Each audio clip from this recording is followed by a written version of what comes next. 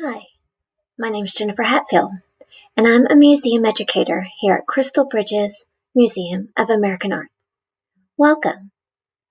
This is part of our Bridging the Gap series, where today we will think about our STEAM series, where we may be talking about science, or technology, engineering, art, or mathematics.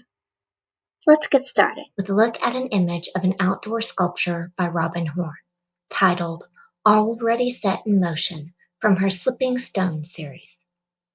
This artist usually works in series, designing pieces that fit within a framework of a common form or theme.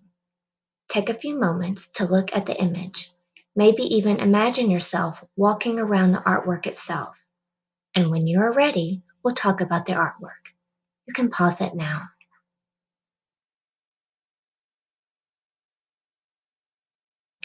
Some of the things you may have noticed about the work are the materials, noticing the grain and texture of wood.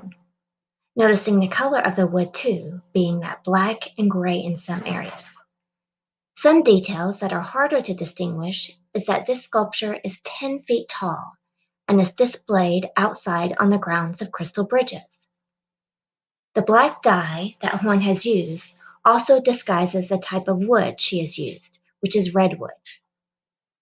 However, the artist has not hidden her strong use of angles and lines in the artwork.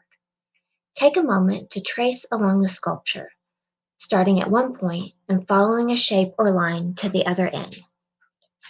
Take note of the different angles that you make and even the direction that you follow. Robyn Horn has said, "I am drawn to abstract geometric sculpture, the volume of it, the form, the textures, the negative spaces. I am obsessed with tension and movement, the gestural qualities of sculpture."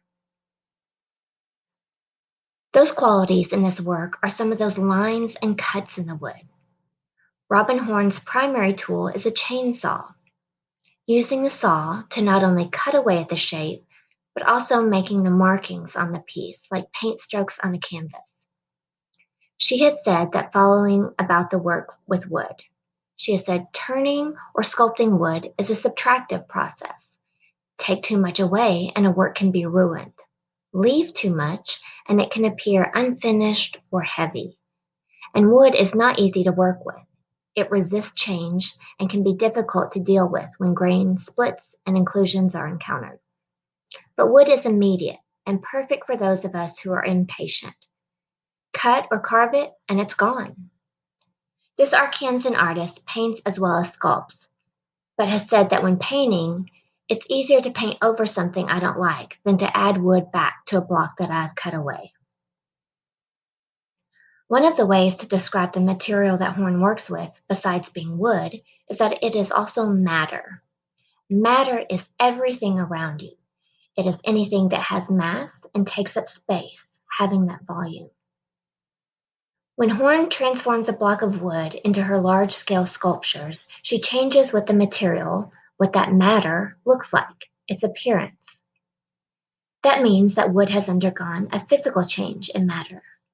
She can cut it, carve it, draw on it.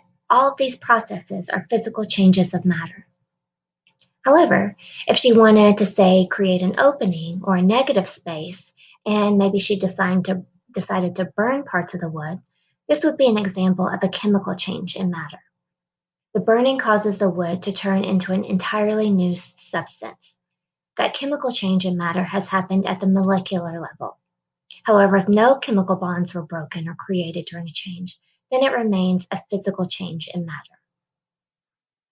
On a sheet of paper, see if you can list out a couple of examples of matter going through a physical change, and then a couple examples of a chemical change in matter. Pause the video to give yourself enough time to complete the activity.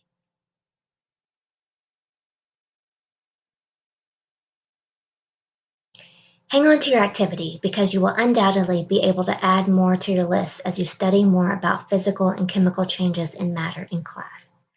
Just as you jotted down your thoughts and ideas, Robyn Horn uses a similar method to help her in her artistry. Early in her career An instructor suggested keeping a notebook of things that inspired or appealed to her. Anything from an interesting form or texture to the design on a necktie in a magazine. She says that it has been extremely helpful over time whenever she needed a creative boost, and that notebook has turned into lots of storage boxes. And we are lucky that she keeps filling those notebooks with inspiration because she continues to translate that inspiration into paintings and large-scale sculptures like the one we looked at today. Maybe you will continue to add to the notes you made today, and it can be a source of inspiration or serve as a creative boost to you. I hope so. Thank you for looking today.